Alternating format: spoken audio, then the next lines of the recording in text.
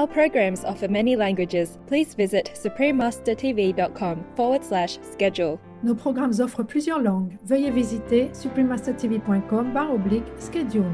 Nuestros programas ofrecen varios idiomas. Visiten suprememastertv.com/schedule. Chương trình của chúng tôi cung ứng nhiều ngôn ngữ. Xin xem suprememastertv.com/schedule.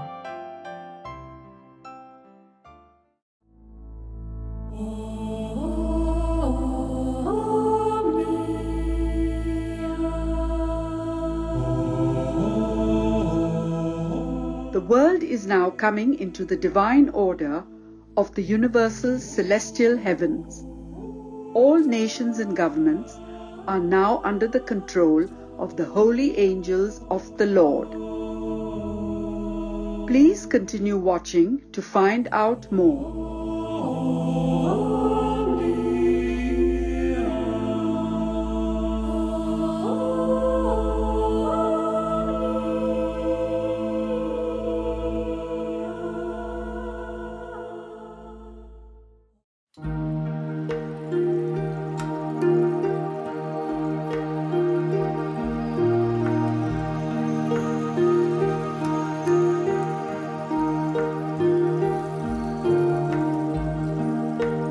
Sincere greetings, joyful viewers. I'm Aiden. The gracious people of American Samoa share your devotion to the divine within.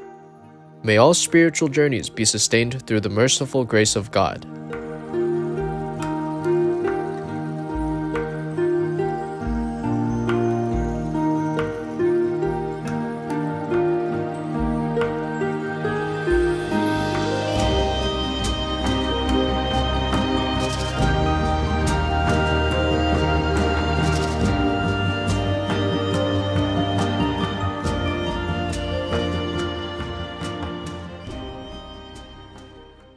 The spirited monthly newspaper, The World's Advanced Thought, was a monthly periodical founded by Lucy A. Mallory in 1886. The paper's motto was "Love is the way, the truth, and the life." Mrs. Lucy Mallory contributed her own spiritual writings as well as the inspired contributions of others. She served as writer, editor, and publisher of the paper, which had an international readership that included renowned Russian author and vegetarian Leo Tolstoy. Through this uplifting publication, Lucy Mallory highlighted themes that emphasized the inner light of the human being. She also advocated vegetarianism for its loving kindness to other beings. Throughout her life, Lucy Mallory acted on her humanitarian beliefs. She used her own funds to open a school for children of color so that they could receive an education. As an animal rights activist and vegetarian herself, she hosted meetings of the local vegetarian society in her newspaper's office. She once said, "Vegetarianism is becoming worldwide. We are not speaking of forced vegetarianism. That doesn't count. We are speaking of vegetarians who have adopted the humane diet because of a sense of justice to animals."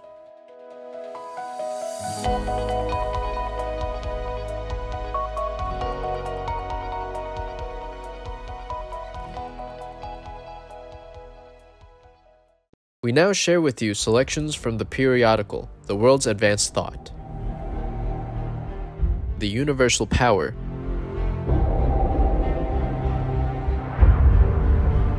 Instead of matter being the universal power, it is just the reverse. It eternally operates to pull the universe to pieces. Its operation may be likened to the conduct of an unruly child, whose parents overrule it against its will. Gravitation is the negative evil principle, the devil of human superstition. Spirit is just the opposite of the devil principle, the positive God force that saves and preserves. The celestial life is an upward attraction in every force of matter. The bodily reappearance of Jesus was an imitation of a mortal life in the mask of death.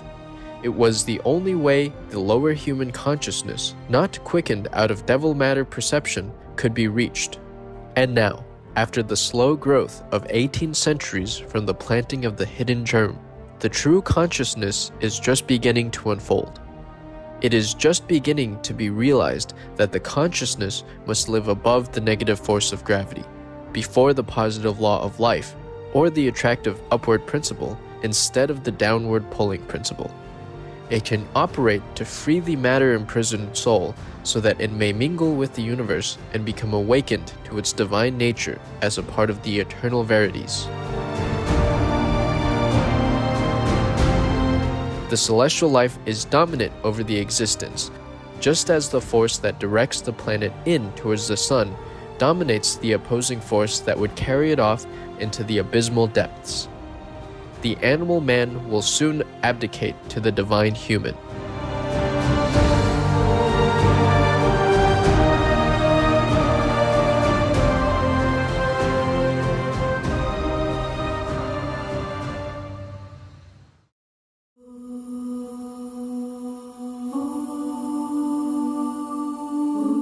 A world of love.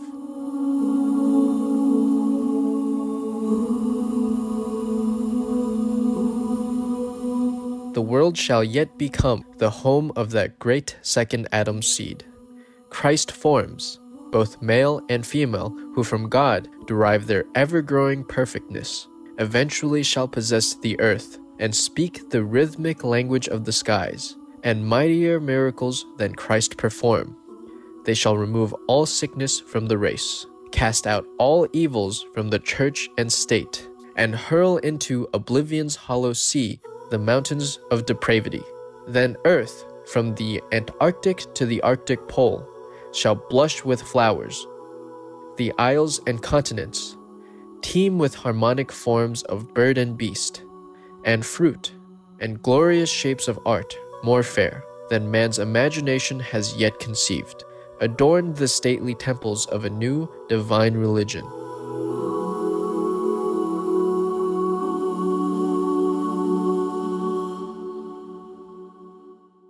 Every human soul, a second Adam or a second Eve, shall dwell with its pure counterpart, conjoined in sacramental marriage of the heart. God shall be everywhere, and not, as now, guessed at, but apprehended, felt, and known. The golden grains of truth are ripe. This is the harvest of the age just past. The old night now vanishes in the glorified sunrise of the new. To the children being born now, this is going to be a glorious world. One of these days, the elixir of life will be discovered. Divine order triumphs. Peace comes at last.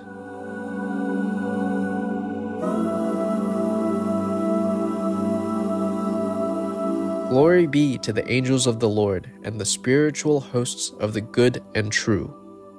The general breaking up of the old has come. It may take millions of years to prepare a whole world for the true spiritual forces to completely govern a planet. But when the time arrives, the transformation is made in the twinkling of an eye. God thinks and the world moves.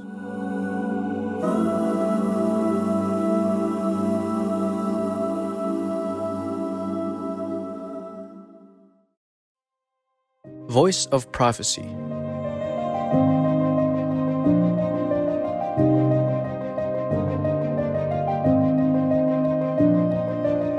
We are coming into the time of times when joy will reign supreme.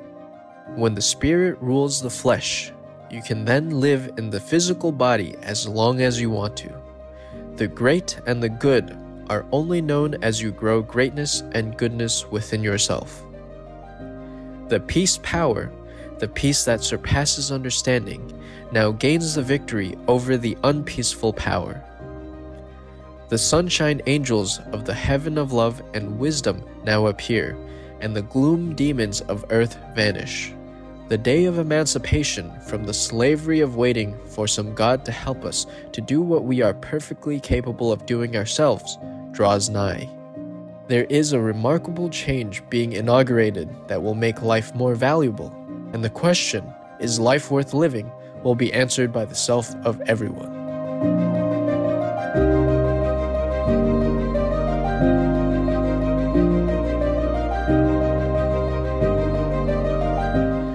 world is now coming into the divine order of the universal celestial heavens.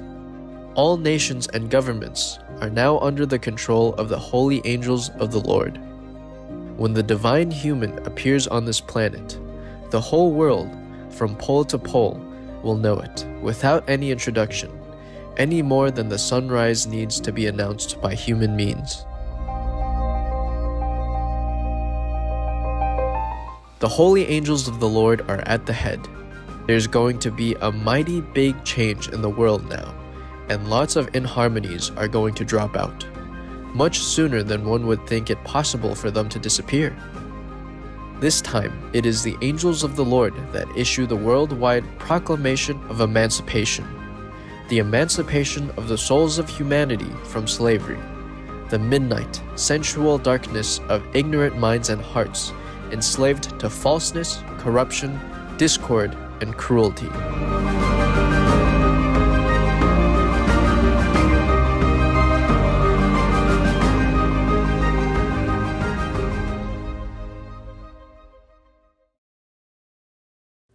Earth's release.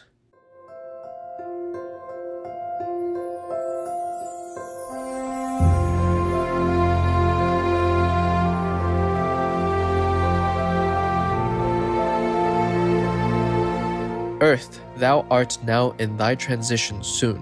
Thou shalt receive God's best and noblest boon. Release from all thy anguish, fierce and dire. Soon, weary earth, heaven's air thou shalt respire. While angels throng around thee, thou shalt wake in heaven's serene and ever-blessed state. Of love and freedom, angels round thee throng. O earth, they chant their happy-voiced song.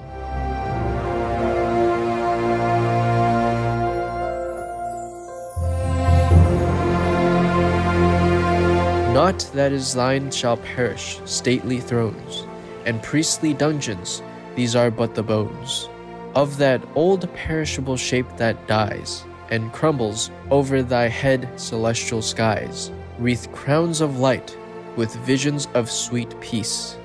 They fill thy breast and give thy soul release. And we shall meet in thy divine embrace, O love, divinest love.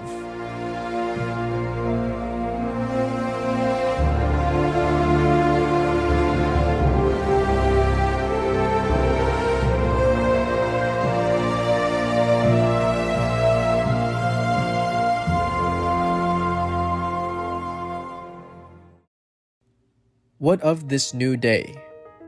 By an angel of the Lord.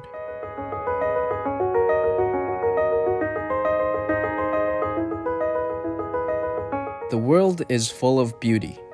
The globe is full of light. Love is the ruling deity.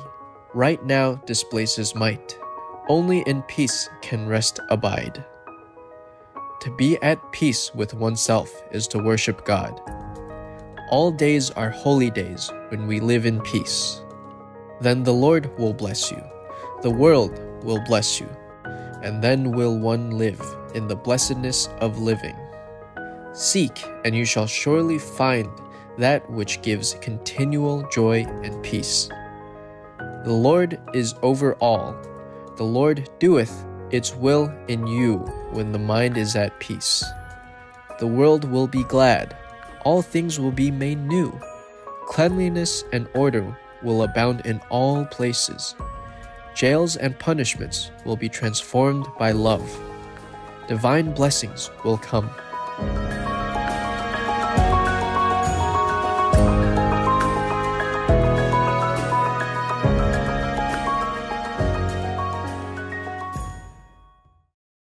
Jubilant viewers, it's been a pleasure to have your company on today's Words of Wisdom.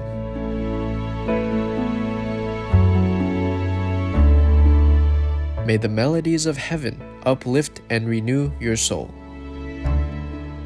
Our programs offer many languages. Please visit suprememastertv.com/schedule and suprememastertv.com/WOW.